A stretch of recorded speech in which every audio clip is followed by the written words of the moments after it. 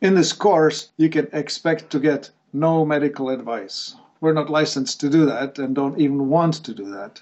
In fact, if I was a doctor, I'd be telling you the things that you can learn in a doctor's office, and you're probably watching this because you are not getting the help you needed. There's a big difference between the practice of current allopathic medicine and the functional medicine that we're using to help educate ourselves and educate you how to build health. We're less about fighting disease and more about building health. When we support your cells to function correctly, we're creating health. We're not using drugs or chemicals to block the natural function of your cells. The medical system focuses on the silver bullet solution.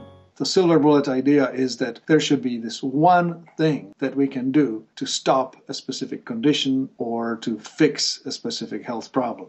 But with inflammatory conditions, with chronic degenerative inflammatory conditions, there's no such thing. There is no single cause. There are multitude of causes, we call them triggers, that break multitude of your capacities, and we call them thresholds. So as the assembly of triggers breaks through your thresholds, your particular condition comes about. And it could be throwing up in one person and a sharp shooting pain in the neck in another. One person could be dizzy, another person will have back pain. Surprisingly, the cause of that may be the same.